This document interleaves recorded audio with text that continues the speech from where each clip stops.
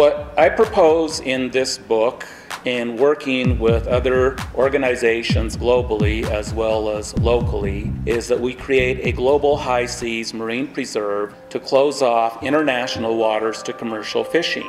What would be closed off to commercial fishing is about 1% of the fishermen in the world, because 1% of the fishermen are responsible for about 70% of the catch, and they are just decimating the oceans.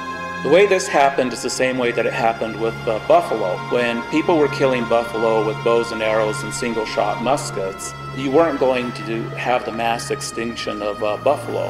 When people were whaling on small whaling vessels close to shore, they weren't going to be taking enough whales that it was going to be the threat of existence of all whales. But as technology improved, the ability of the buffalo to survive those changes in technology decreased. And once you had railroads and repeating rifles, at that point, it was literally almost all over. A small handful of people, like you, got involved, and that small handful of people is what made the difference that saved the buffalo from extinction. And had it not been for concerned individuals with whaling commissions, we wouldn't have whales. They would have just been completely killed off. I don't worry too much about little criminal organizations that do the things that are current news today, because when I was in the anti-nuclear movement, I was concerned that we were going to blow up the world.